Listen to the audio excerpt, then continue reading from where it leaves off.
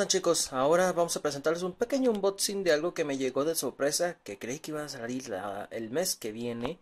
Es un juego, pues el primer juego, comillas, publicado de la serie Danmaku de Touhou Project, que ahora se llama Touhou Genso Rondo Ballet.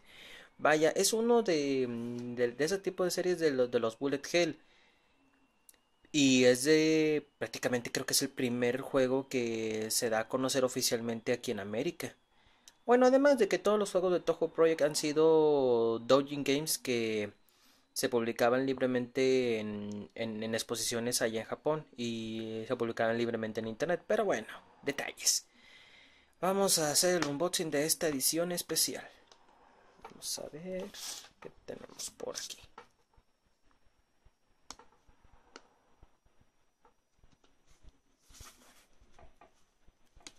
Disculpen, pues andando nomás ahorita una mano, no tengo con qué sostener la cámara.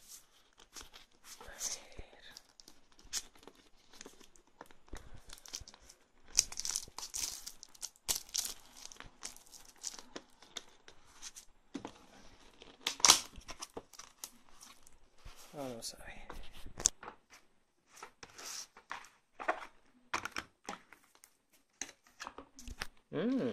¿Qué tendrá?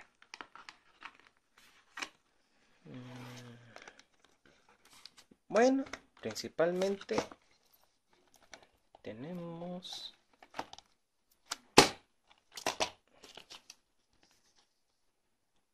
contenido para ella, la fotógrafa. A ver, el disco. ¿Qué más tenemos por aquí? Eso se va. Hago soporte para las cositas.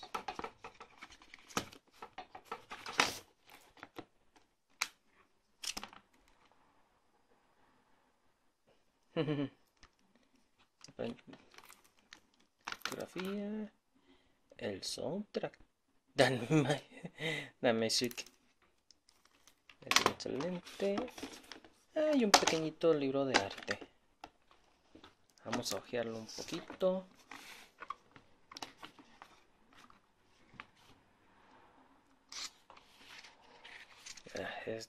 Hacer esto aún menos difícil.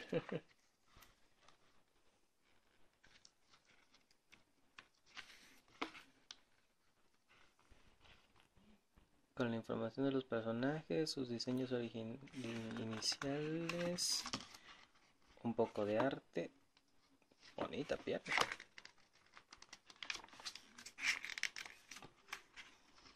Marisa.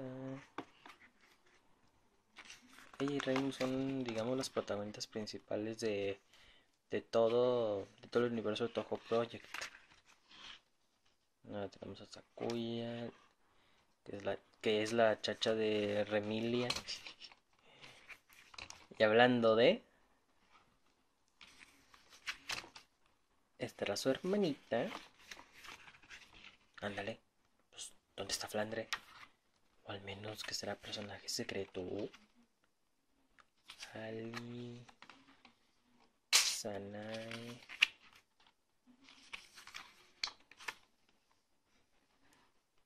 Yuyuko...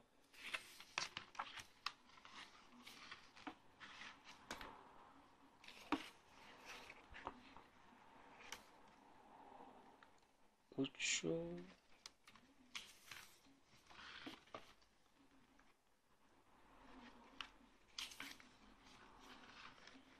Yomu... No sé por qué siempre he tenido como que una preferencia a personajes que siempre han usado dos espadas en juegos, anime, películas, etcétera. Siempre me ha gustado eso de usar dos espadas. Ah, Aya. ¿Cómo le era para sostenerse con esos dos soportes en los zapatos? ¿Cómo le era? Ah, la verdad es que también tiene alitas y vuela, ¿verdad?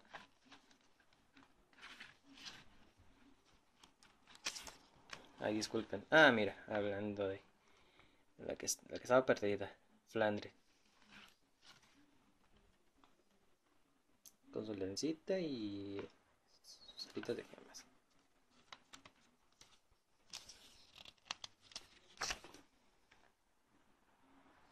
Téngale miedo, téngale mucho miedo.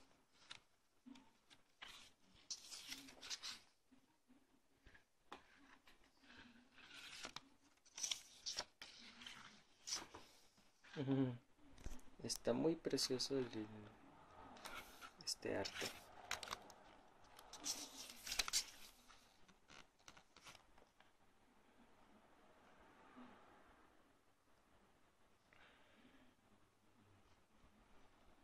Más que nada, todos los diseños originales de los personajes, muchos dicen que son horrendos, pero lo maravilloso es que toda la comunidad de fanáticos ha estado aportando con fanarts, figuras, haciendo sus propios juegos.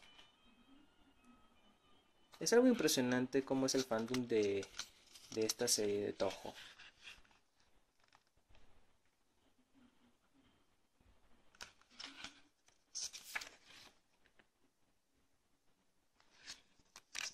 Es algo digno de admirarse. Y sobre todo que Nipponichi Software se haya decidido en lanzar un juego físico para PlayStation 4 de uno de la franquicia Touhou. Es algo impresionante. Esta pequeña litografía. El DLC, el juego y el soundtrack. Bueno, espero que les haya agradado. De hecho, voy a publicar más adelante un pequeño gameplay del juego. Sin más, hasta pronto.